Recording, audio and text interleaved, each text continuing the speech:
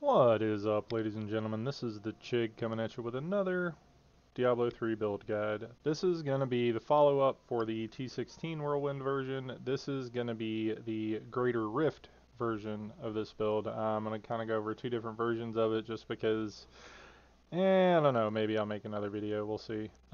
Anyway, before we get started, hit that like button, hit that subscribe button. Anything you do to help out the channel for free. And don't forget, we are doing a giveaway. As soon as we hit 1,000 subscribers, I'm either going to give away a copy of Diablo 4 if whoever wins does not currently have it, or another video game of your choice, depending on what you want if you already have D4 at that point. How to enter? Got to be a subscriber to the channel, have to like one of the videos that is involved, and you have to comment on one of the videos that is involved. And then we'll do an RNG thing, and we will pick a winner that way. Anyways, let's hop right into it.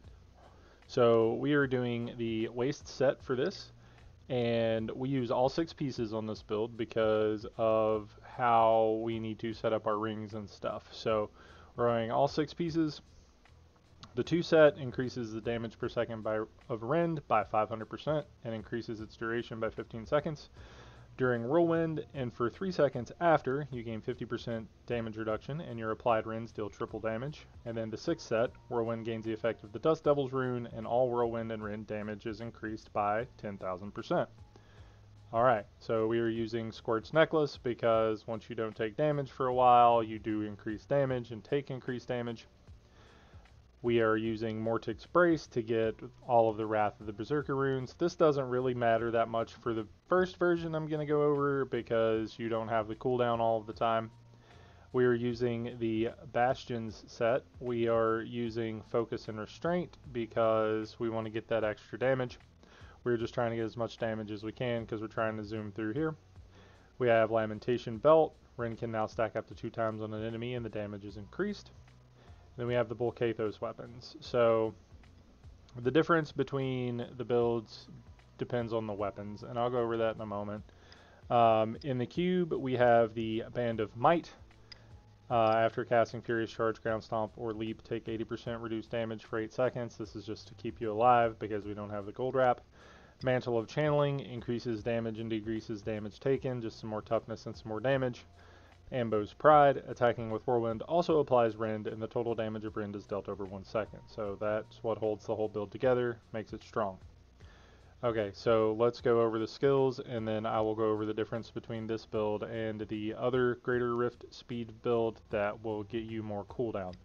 So first ability is Rend. This is doing all of your damage. Enemies killed while bleeding blow up to all enemies within 10 yards. And yeah, it's just a lot of damage. Whirlwind Hurricane. This is what changes when you switch weapons, and I'll go over that here in just a moment. We're using Hurricane to pull them in because we have all of the Fury in the world because we're using the BK weapons for the movement speed and the Fury generation. We're using Sprint Marathon for the movement speed. Using Ignore Pain Bravado, again, for the movement speed. We don't need the toughness for the speed builds. Furious Charge Merciless Assault, just to get the cooldown. We're basically just using this to keep up the Band of Might and to keep up the Bastion set, so we got more damage and more cooldown, or more damage and more damage reduction. Wrath of the Berserker, doesn't matter which one you use because we've got Mortix Brace. Boon of Bolkathos to reduce the cooldown of Wrath of the Berserker. Nerves of Steel, just in case we get one tapped. Rampage for extra strength, get your DPS going after you start killing stuff. And then Pound of Flash just for movement speed for the most part.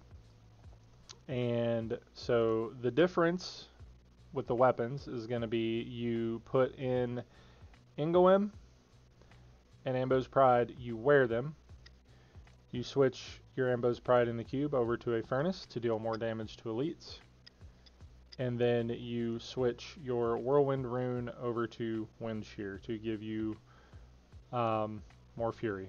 Right, so the difference being you can do a few higher Greater Rift levels with the other version because it has more damage and your cooldowns are up more, so you're going to have your Wrath of the Berserker up more, you're going to be doing more damage with that. You've got the Furnace, you're going to be doing more damage with that.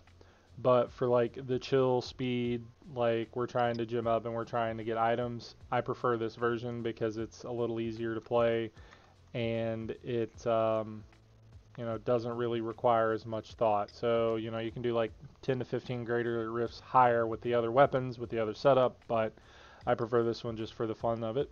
So let's go ahead and knock out a rift, and I can show you how ridiculous it is. Alright, so press 1, 2, 3 to get your buffs up, and just use Wrath of the Berserker on cooldown. Make sure you charge often enough to keep up your ring buff and your Band of Might buff, so I guess they're both ring buffs. Charge when you need to. Use Bravado when it's up. You want to use Ignore Pain to get your movement speed from it, and then you want to use Sprint when the buff falls off. So yeah, you just stay at full HP for literal ever, and it is amazing. So this is just what we're doing. We're zooming as fast as we can. We're just trying to kill things. The sweet spot I have found with Whirlwind is you want to do the greater rifts of the level where the mobs kind of like, if you go through them once they die, right? Like you don't want to have to like spin around in them a bunch. You don't want to have to do this. You don't want to have to do the other. You just kind of want to have to roll through them once and they die. I mean, you might have to go back and forth through some elites every now and then, but like the sweet spot is just go through them and they die, right? Like, you don't want to have to spend a lot of time killing them. So let's see, how fast did we do this rift? So charge, get your buffs up, dunk on Raziel. Okay, minute and 35 seconds. That's hard to beat, right? So use this for your speed farming, use this for basically anything to get like keys or to get Legos per hour. Like you want to do this to get as much as you can. Like this is a good volume set. It's not good for the XP or the higher stuff, but it's a good volume set. So that's it, guys. Thanks for sticking around. If you stuck around, hit that like button, hit that subscribe button. Don't forget about the giveaway, and get those legendaries.